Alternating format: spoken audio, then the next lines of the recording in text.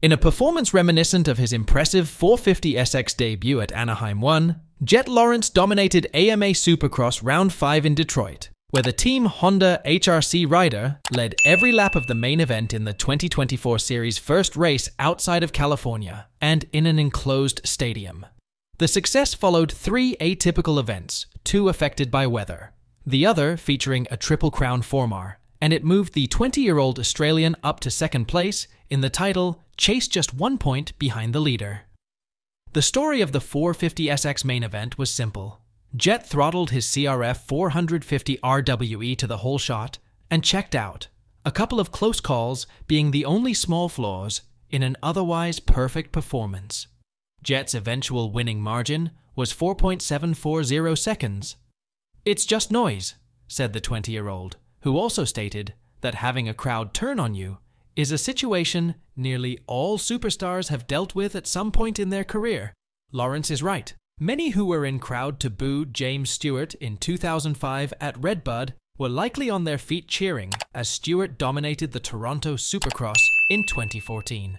Fans are fickle, and Lawrence said he's focused on the task at hand, which is putting himself in the best position he can every weekend.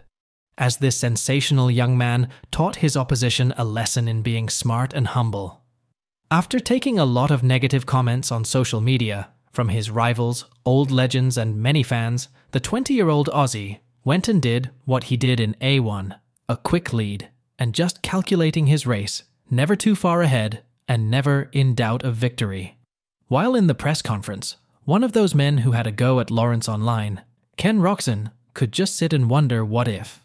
Lawrence, already with more AMA titles than Ken, expect this talented youngster to get that AMA Supercross title, which has always eluded the German star. Now 1 point off the red plate of Chase Sexton, Lawrence also showed some showmanship as he crossed the finish line for the victory, slowly putting his index finger across his mouth, as if to tell everyone to be quiet.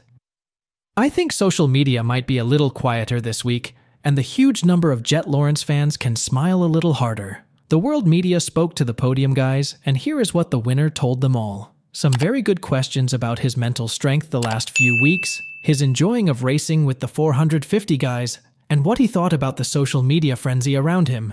Some nice comments about racing Jason Anderson in the heat race, and not having to deal with a roadblock this time around. Also about his 42nd AMA victory, and placing him inside the all-time top 15 riders for AMA wins.